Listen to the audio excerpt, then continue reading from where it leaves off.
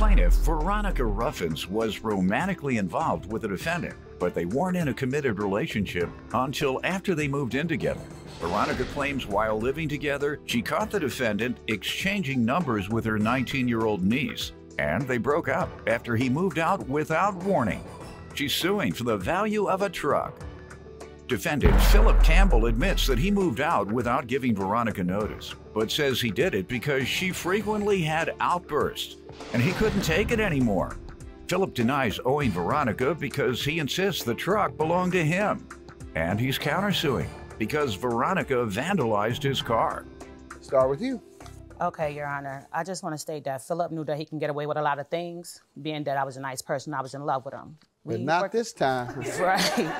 We met actually at the same workplace, but we didn't start talking until October 2014. And come January of 2015, he moved into my place of residence with me and my 2 children. We was dating, we was doing a lot of things couples do, but he was still stating that we were just still friends. Come March of 2000... Before he moved in, was that your understanding? I believe that was more than just friends. Go ahead. In March of 2015, we were just sitting around drinking, and out of nowhere, he just looked at me and said, well, we're together now, are you happy? It wasn't sincere, but I took it because he finally realized and understood what I was trying to get from him. And later on in 2015, we was at a family gathering. It brought to my attention that he was exchanging numbers with my 19-year-old niece. When I brought it to his attention, he stated that he didn't know it was my niece. That's not the case. That's not the problem. If it was my niece or not, you still shouldn't have been doing something like that. I forgave him for it. Later on down the line, I did go through his phone, and I seen another text message to another lady. Oh, you smell so good. Oh, when can I see you? Another lady. Oh, I didn't know that he had a girlfriend, so on and so forth. I brought it to his attention. He was just giving me weak excuses for everything that he said. I let it go. Come August of 2016, he just up and left. No notice, no nothing. He just left like a thief in the night. Didn't say anything, just took everything out the house. What do you think that was about? I have no idea. I still don't know to this day why he left. I don't got no type of closure, no nothing on why he left. Do you still want to state why that you left? What I do that bad that made you just want to up and leave after everything? Don't look at me. Oh, you can answer her speak to question? her. Yes. I left because of your attitude. You had a bad attitude. And we talked about this. You have outbursts and just do stuff periodically. That last night I left at your brother's house, when you did the last outburst, just for me not riding with you to take your relatives home, and I asked you to just take me home so it'd be more room in the car, that was the last straw with you. That's when I put all my stuff, not everything in the house, I put my stuff in garbage bags, set it on the side of the house, and I waited till she got back, and I said, I'm about to go make a run. I put my stuff in there and left. Like and a then thief. text her. I'm about to go make a run. I'm going to the store, baby. Your Honor, I had to do it like that. No, I appreciate you doing it as you did, and I believe your story. Now, I know you might want to say you weren't having attitude and outbursts, and particularly that last incident. Do you want to address it or not?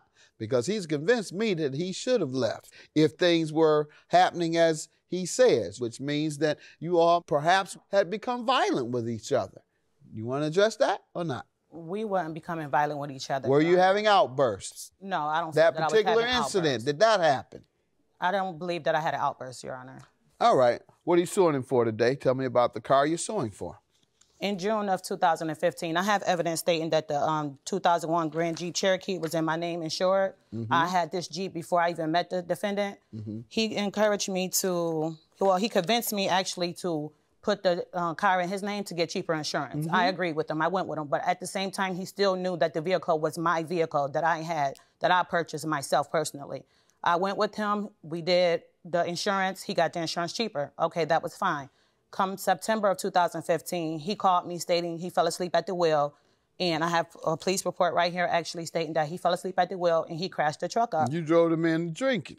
So what happened? I drive school buses. We get up at 5 in the morning. I go to sleep late. That's every day I do that.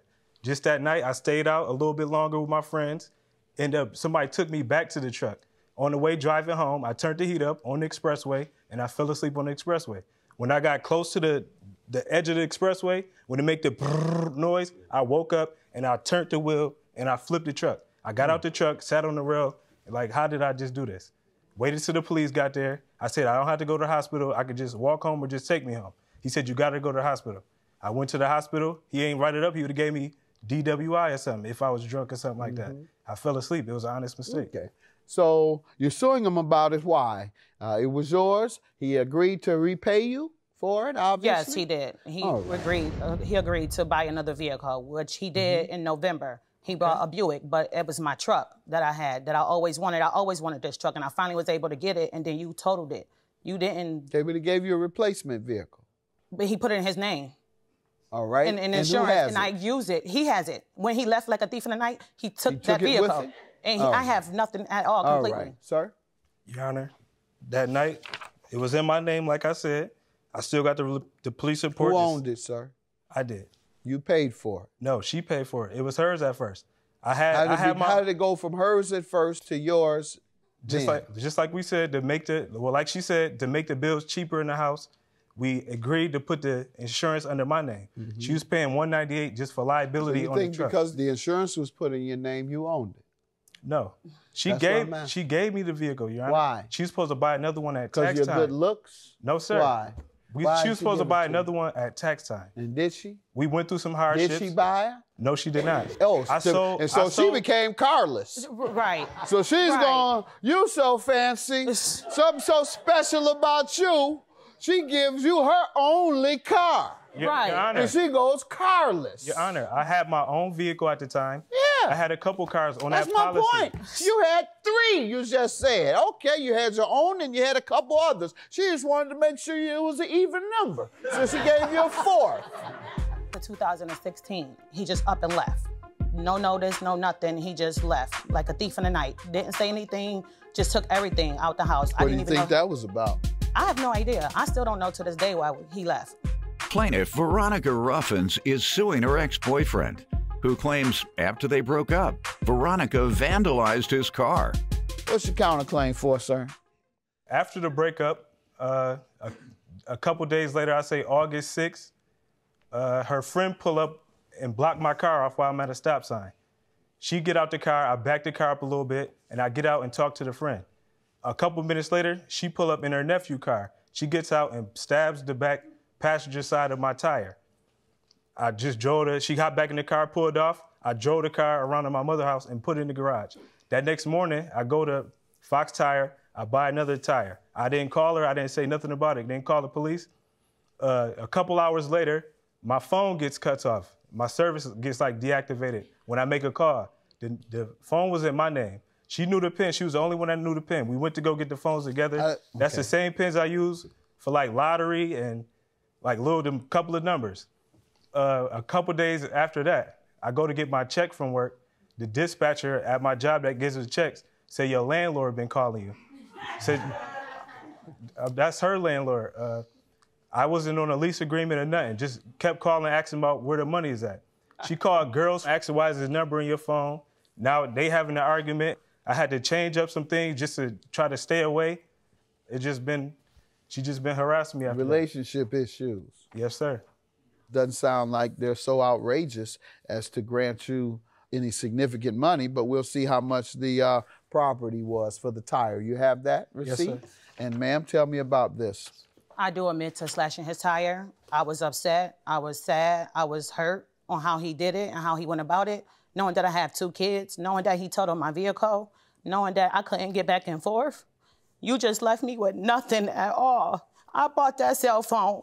He was there when I bought that cell phone. I got proof right here stating that I paid that bill. I bought that cell phone. Yes, I got it cut off because you just left me with nothing. Me and my 2 kids with just nothing. Let's make sure it was yours. Let's make sure it was in your name. Wasn't it? I just got 2 bank statements that it was paid in my with my bank card and that I made the payments on it. Okay. Sorry. This one too, when I made the payment for the phone bill. And sir, yeah, okay, you were getting away that night to avoid an outburst and you were tired of the outbursts, but she was owed an explanation at some point. You could have, at some point later, tell her what you told her today. So I texted her the same night, right after I left. And told her all that? Told her the relationship ain't going right. I'm tired of you stressing me out. You keep having outbursts. It's been a couple incidents. You did tell her just like you've told me today? Yes, sir. I did it through text. I couldn't talk to her on the phone. That's why I had to move the stuff out like I did. I couldn't do it. She would have been turn into physical. It did get physical. So I think you did right then. And I'm looking at the phone bill. So why couldn't you get it turned back on? Because she had changed the PIN. No, you go to the phone company and you say, hey, my phone that's in my name, it was cut off. I want to turn it back on. I called them. And said I lost my PIN. They said... No. Was it in your name? Yes, sir. Well, if it's in your name, I don't know my PIN, but I promise you, I can go to that phone company, and if I say, I want to give you some more money on this bill because it was cut off. No, not unless you got your PIN number. Exactly. We don't take your money. That's exactly what they did. All right, I don't believe you. Now, see, I was believing everything you said up until the end. Now you done messed up.